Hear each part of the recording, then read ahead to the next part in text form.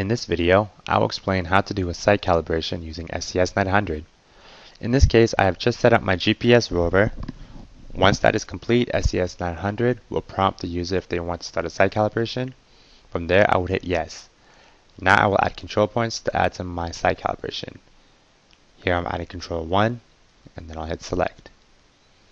In this dialog, I am entering the static mode settings for my rover. So the antenna height is measured to the bottom of my antenna. The vertical height is 2 meters and 4 centimeters for my quick release adapter.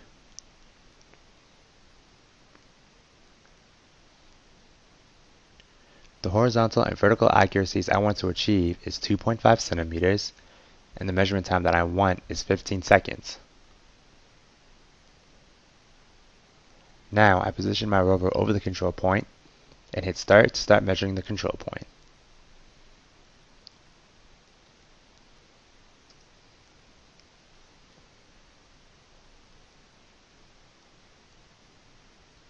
Now SCS900 is measuring the control point for 15 seconds.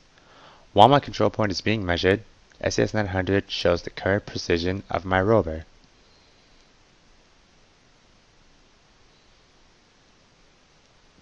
Alright, and there it is, it's measured, and there's my control point.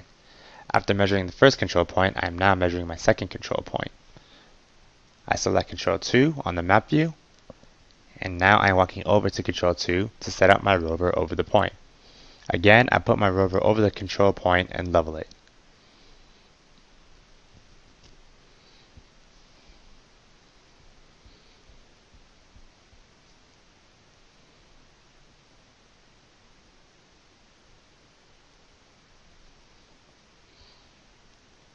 Then I'll hit select.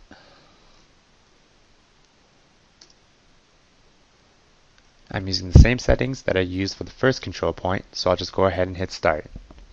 Now SCS900 is measuring for 15 seconds based on the measurement settings. Once that is done, I can add another control point.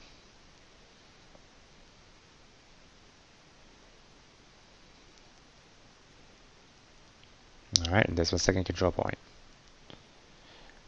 When two control points are measured, SCS900 is able to get my position for guidance shown here on the map view.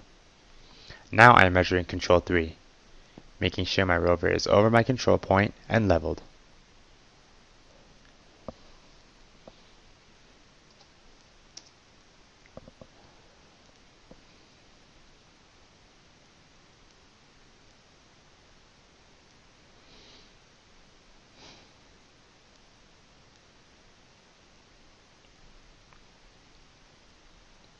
Alright, and now I'll hit select.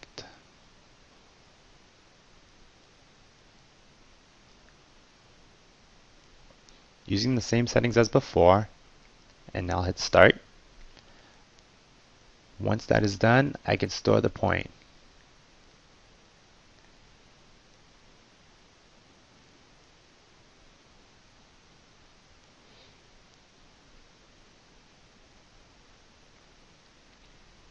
With 3 measured control points, I can obtain residuals for all 3 points.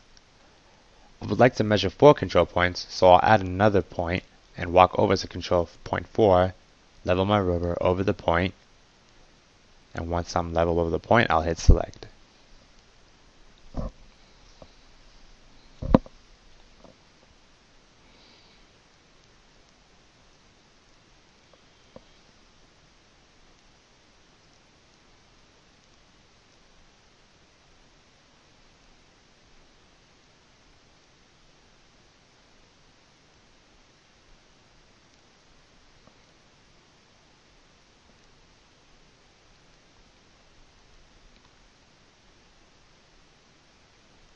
I'm using the same settings as before, so I'll hit start and initiate the measurement.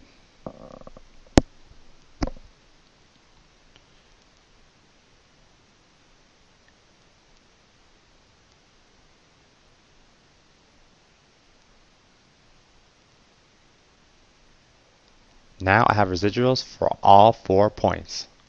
When I hit report, I can see the accuracy of my site calibration.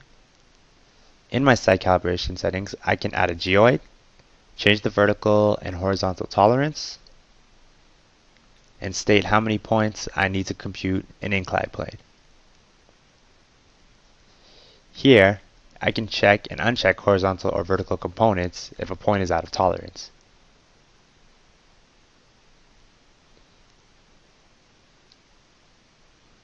I can now hit finish to complete the site calibration. Now I can use the site calibration on all my machines and rovers.